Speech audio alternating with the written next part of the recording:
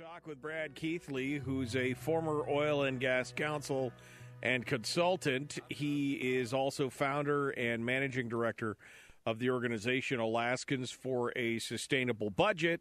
We talk with him about the various things that are going on inside the state. Today is no different. He joins us to discuss it. Good morning, Brad. How are you? Michael, I'm doing great today. How about you? Good, sir. Good. It's not Monday. I'm all happy about that. Let's talk a little bit about the state of oil, gas, politics, and more. Let's start off with this piece in the Fairbanks Daily News Miner from Frank Murkowski, who seems to be a little late to the party. And I got to start asking questions like is he asleep? Did he miss something? All of a sudden, he's back to talking about the oil tax credits again. All of a sudden, out of the blue, just seems like he's completely out of touch with what's going on in the state. Well, it's either he's late to the party or he's early to the next party. Frankly, the way I read that piece was that those who want to make the early payments on the oil and gas tax credit obligations are starting up again. They're starting in advance of next session, and I sort of read Murkowski's piece as a kickoff to that effort. A new direction. They're trying a new approach this time.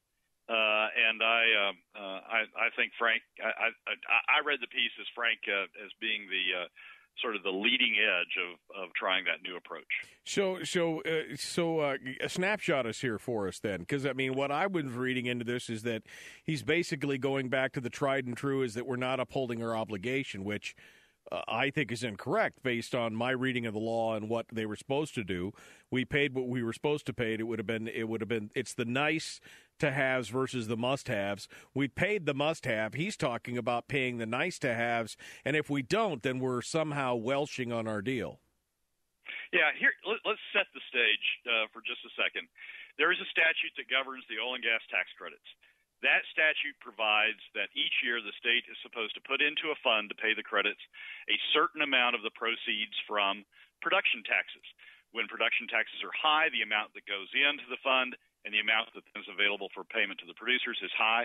When production tax revenues are low, as they have been since 2014, the amount that goes into the fund is low, and the amount paid to producers is low. But it's tied to what the state's revenue stream is, and that's always been the case all the way back to 2007 when the program was first established.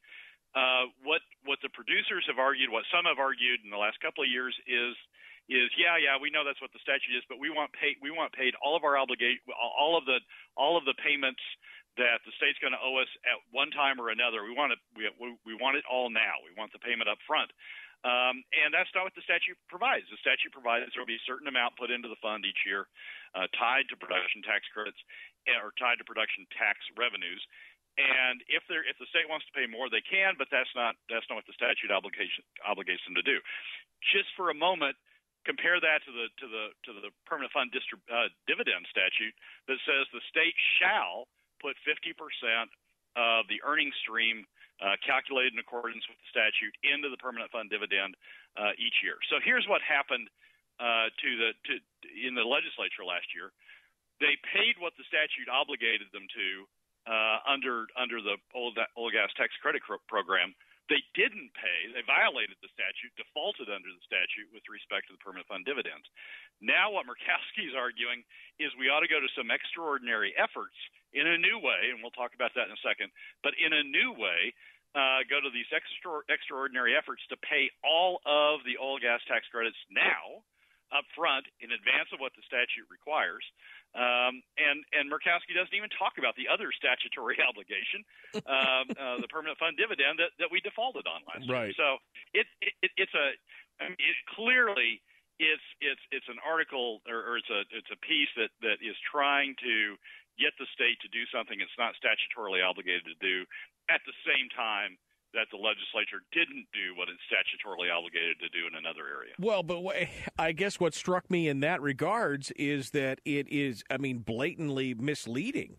saying that we are welshing and that we're reneging on our deal. I mean, he almost comes out and blatantly says we're violating the law. He doesn't say that out, but the implication is that by not doing this, we're violating the law. In fact, we're not. Yeah, he says we're breaching a contract, and the contract, and the contract is what the statute provides. I mean, the state had no further ability to contract than what's provided in the statute.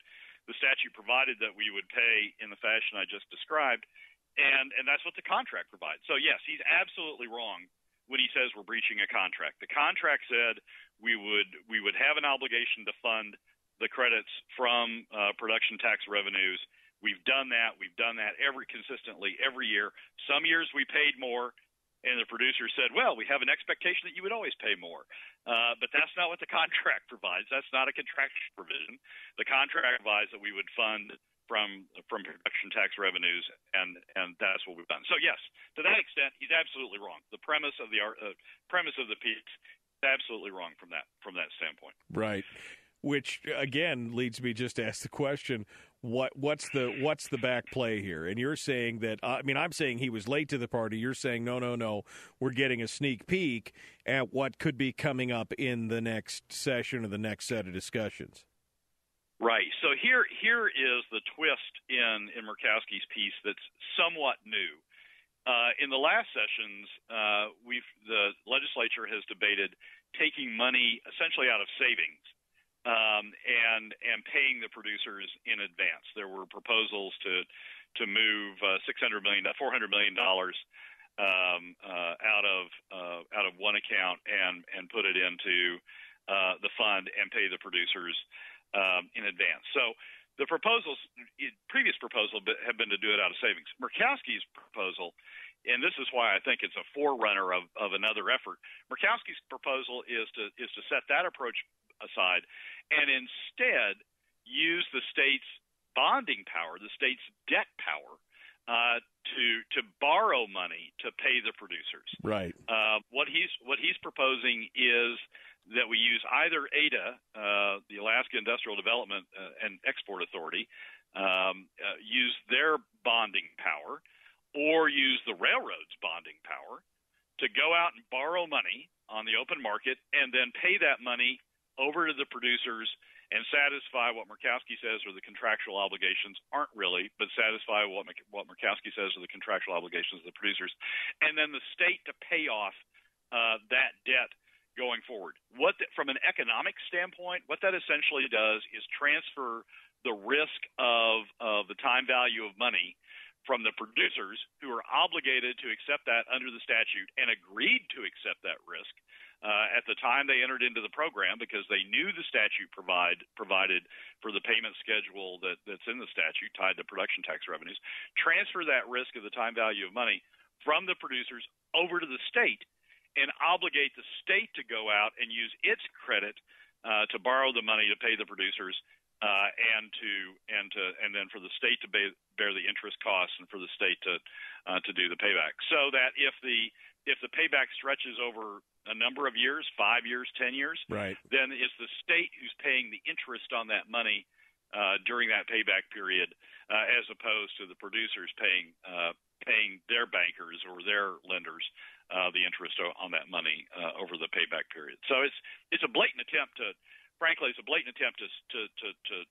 transfer one of the risks the producers accepted going into the program from the producers. Now that risk has come to fruition, transfer that risk from the producers over to the state. Bad idea for a lot of reasons. One, the state shouldn't be accepting the risk that it never took before. Shouldn't be volunteering for that risk, particularly in the middle of a fiscal crisis. And two, the state, is going to may need its credit capacity going forward. We shouldn't be using it up, and shouldn't be, drawing down our lines of credit right, to pay producers early. So right. it's a bad idea, but it is former Governor Murkowski. And I think it's an effort to try to end run the problems that those who want advance payment of these payments have run into by trying to get direct funding from the legislature. I think they're trying another way at it. Which is a little troubling because, again, I think it shows that, Murkowski is a Republican.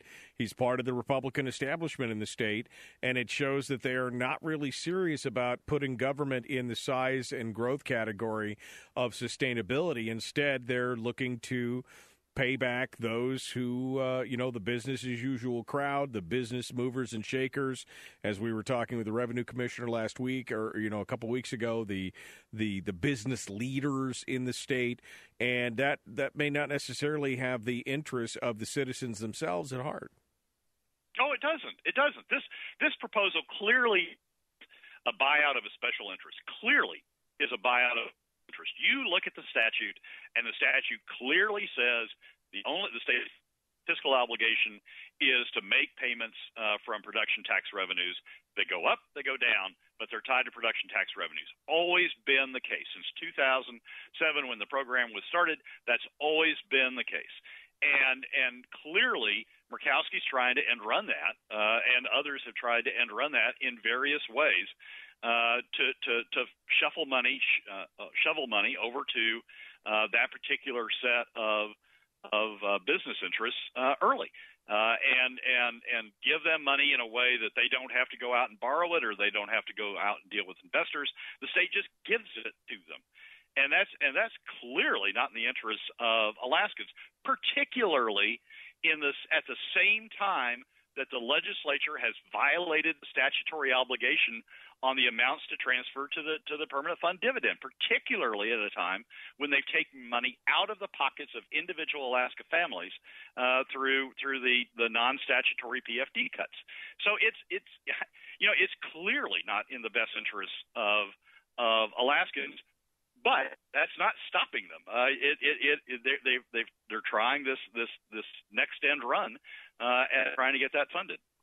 So I guess my bigger question at this point is then if this is the and I guess I got to go back for a second and rewind for a second because he talks about breaching of contract. Do you think he's trying to say that the contract that he's referring to is that brochure and pamphlet that we saw Kara Moriarty and other people say, well, they said in the pamphlet, they said they'd do it. They said that they'd pay these, that this is the expectation, that we based everything off this pamphlet, not off the actual statute itself. Yeah, I don't know. I don't know what he's trying. See, that argument that it was all in the pamphlet got debunked in the Arbin piece that finally focused on the arguments that the producers were making. And Alex went through the pamphlet and said, well, there's a reference to the statute, and the statute says this. I mean, Frank's piece doesn't try to identify now where this contract's coming from. It's just sort of this amorphous contract. Basically, what he's trying to argue is we have a program. The program says that producers will get paid these credits at some point, and so that's a contract. And now we need to pay them. We need to pay them this debt. Well, that's the same thing to try to bring it down to an individual's standpoint. That's the same thing as saying I've got a 20-year mortgage on my house, and so I owe the lending company over 20 years X amount, and it's the same thing as saying, well, you owe the mortgage company X amount over 20 years, pay it all now. Right. That's not my obligation. My obligation is to pay it off monthly. Right. And that's the state's obligation under the production tax credit program. Murkowski's essentially saying, well, you have a contractual obligation to pay that entire mortgage amount, so let's just pay it now. Right. And I tell you what, instead of you having to pay it, let's just get the state to pay it for you in advance. So it's not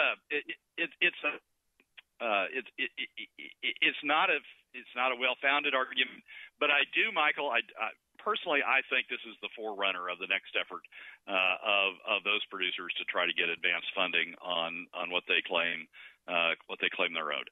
Well, and it's an interesting snapshot because I think it shows in part, again, Murkowski. You can't ignore the fact that Murkowski is a Republican wheel. I mean, he's a luminary in the Republican Party of the state of Alaska, and it shows us a troubling trend. It shows us, one, that this could be where the narrative is moving forward, that we're again bailing out or helping out big industries versus the citizens, and couple that with the fact that the legislature, and specifically the Senate Republicans, who have stood vehemently against any kind of income tax, but who are wholeheartedly and happily endorsing a tax on every Alaskan through the dividend and a further fundamental changing of the dividend program going forward, how problematic that is for the citizens of the state. It is, and it's all, I mean, if you look at this, if you step back and look at what's going on, it's all tilted toward the top 20%, right? It's all tilted toward the business interests in the top 20%. The permanent fund dividend barely nicks the top 20%. The cut in the permanent fund dividend barely nicks the top 20%, less than 2% for a family of four in the top 20%. But more than 30% it takes more than 30% of the income of a family of four in the bottom 20%. 15% in the next 20%. Even the upper middle income bracket, the 20% after the top 20%, it takes 5%. It takes more than double from that income bracket than it takes from the top 20%. So the Senate Republicans are going down the road of protecting the top 20% through the PFD cut, and now they're through.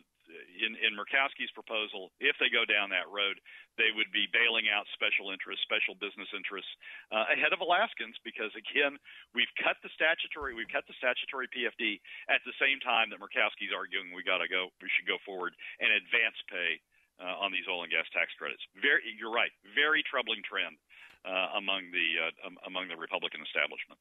Brad Keithley is our guest. We're talking oil, gas, politics, and more. It's right here on Euro for Common Sense Radio, The Michael Dukes Show. Second part of the segment now, going into it. We were just talking about Frank Murkowski's opinion piece on the oil and gas credit program, the oil credits, and how we're concerned that it could be a precursor for the next round of discussions coming up this next regular session.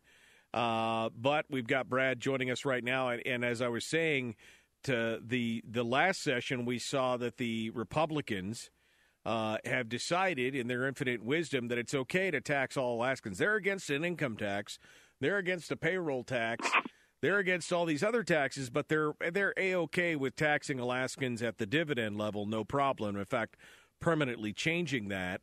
Which basically leads us on to our next discussion, which is if they are going to tax us, there's really only one fair and equitable way to do it, and that is to leave the permanent fund alone and fund it to the statutory limit that Brad was talking about earlier that they're ignoring right now, and basically institute a flat tax. Let's talk a little bit about that, Brad.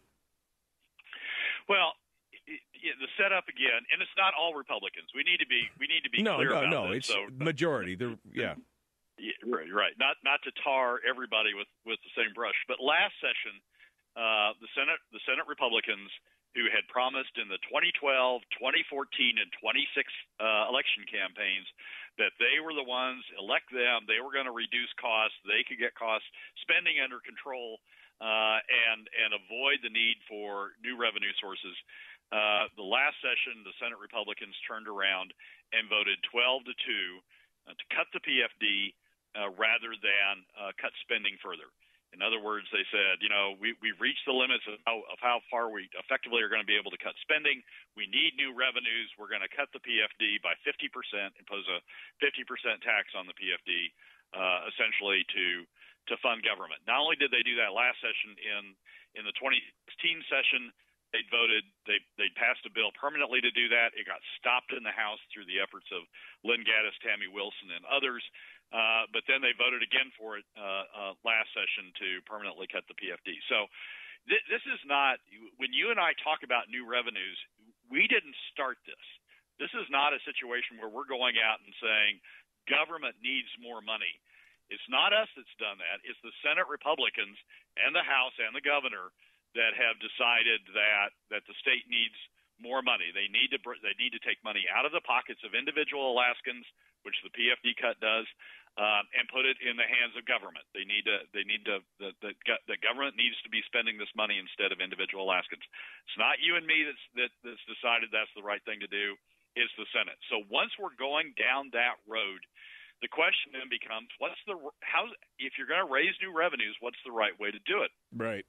The problem with the PFD cut is that, according to ICER's analysis, Institute of Social and Economic Research, the best economic think tank in the state, according to an analysis that ICER did last year, cutting the PFD has the largest adverse effect on the overall economy of all of the new revenue options. It reduces jobs more, it reduces overall income more than any other option, any other new revenue option. It has the largest adverse effect on families by far.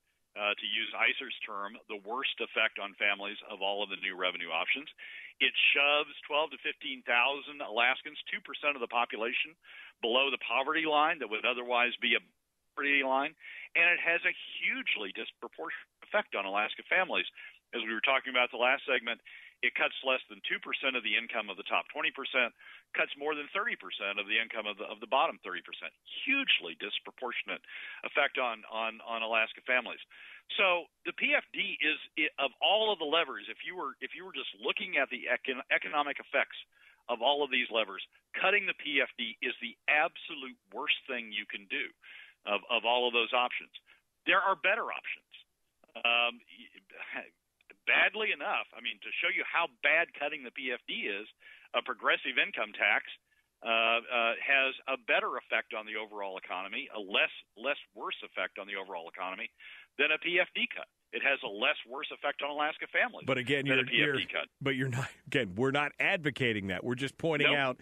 Again, we're pointing out how bad each one of these is for the economy. Right, exactly right. How bad the PFD cut is for the economy. The best, if you look at it from an economic standpoint, and you look at it from a fairness standpoint, and you look at it from effect on the Alaska families, the best is a flat tax.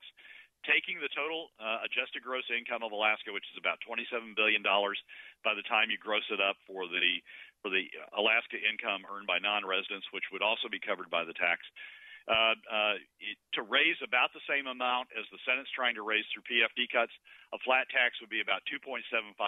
So every Alaskan would pay about 2.75% instead of this proportionate effect that the PFD cut or other options have.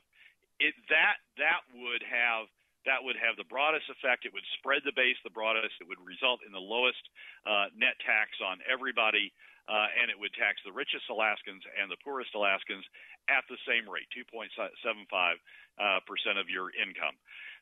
That also, a piece I wrote this week adds an additional perspective on that. I think that approach also does the best in controlling government spending. The problem with the PFD cut is that the top 20% doesn't really feel it. So they're not motivated, they're not involved in trying to control spending. Right. This effort, I think, to fund the oil and gas tax credits early is a good example of that. That's something that benefits several of those, a lot of those in the top 20%. They are pursuing that because they really don't feel the pain of it. Under a PFD cut, most of the burden is shifted to middle and lower income Alaskans to pay for that program. So the top 20% is pursuing it because they don't really feel the impact. Well, what happens?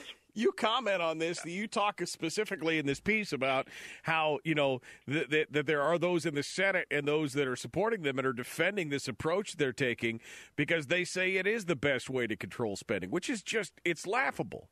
Again, the only way to control spending is to give us more revenue. That's how you control spending. It's essentially the argument, which is, I'm simplifying it, but that's essentially the argument, which how you could say that with a straight face is it's laughable.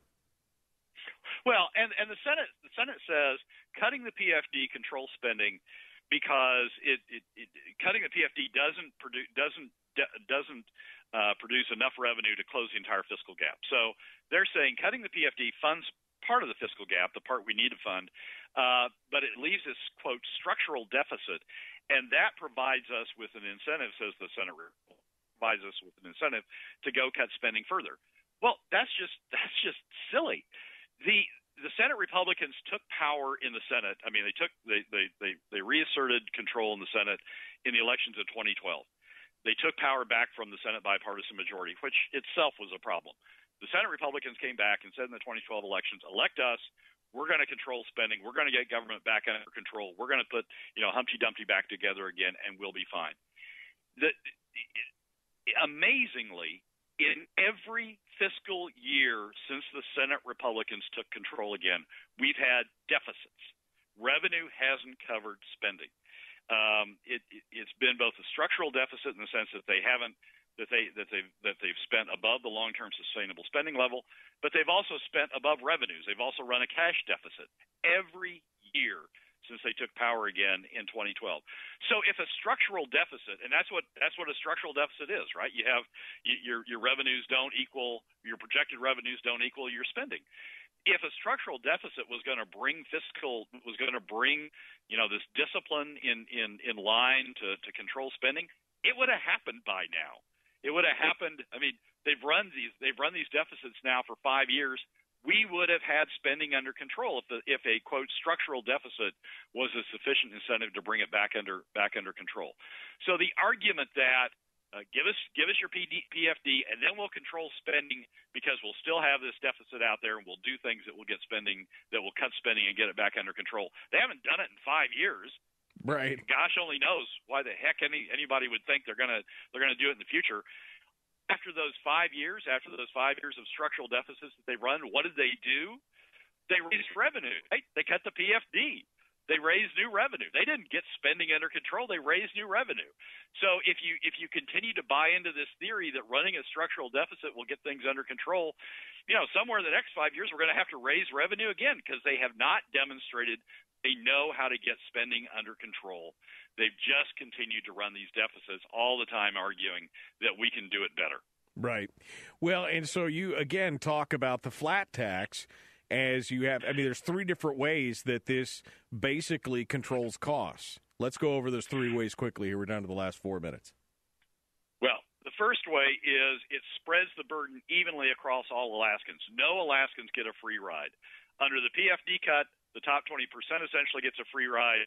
Under a progressive income tax, the bottom 20%, bottom 40% actually get a free ride. What a flat tax does is spread it across all Alaskans. They all have buy-in.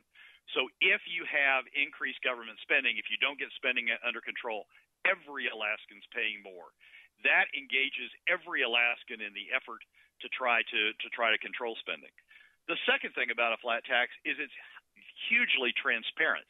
Under PFD cuts, under income taxes, you don't really understand the tie between government spending and what you're paying in and what you're suffering in terms of income loss. Under a flat tax, you know exactly what the cost of increased government spending translates into. So if you run a certain deficit and that produces a 2% flat tax, if you run a higher deficit, that produces a 3% flat tax.